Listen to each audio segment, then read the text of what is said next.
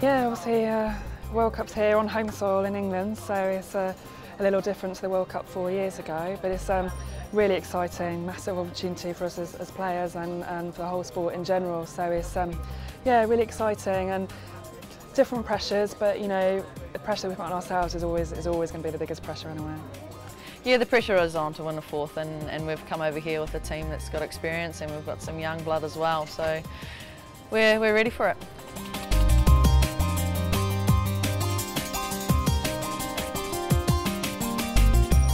I know we're feeling a little bit confident, coming back from a Sevens championship.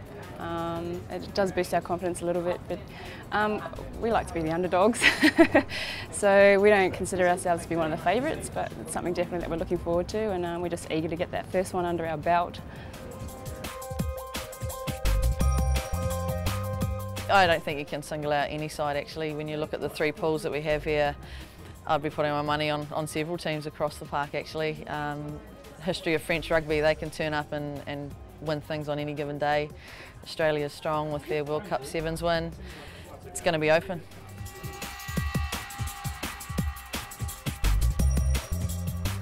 It's fair to say that Sweden are here as underdogs. I think all the pressure is going to be on the people playing against us rather than us. So it suits us fine to come here and just try to beat whoever we can really, and go out there and give it everything.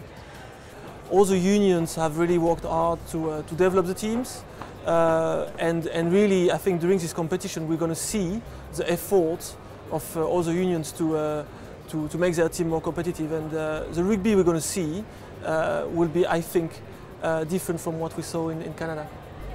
It's a fantastic opportunity, certainly to host the tournament here in London, our great city, and the Surrey Sports Park, which is a state-of-the-art venue, and having that fantastic Olympic village. It's a chance for people to come down, watch many games down there, and thoroughly enjoy the women's game. Well, people enjoy watching good rugby, you know, obviously contested matches. I think see the best players in the world playing, and encourage more and more people to play the game of rugby. Yeah, fantastic. So exciting for all 12 teams, and actually on Monday, was that yesterday? I have no idea what day it is. When just all coming together at Surrey, it makes it real now, and it's just incredibly exciting for us all, and the profile of the sport in general, but actually for us getting out on the pitch on Friday, can't wait.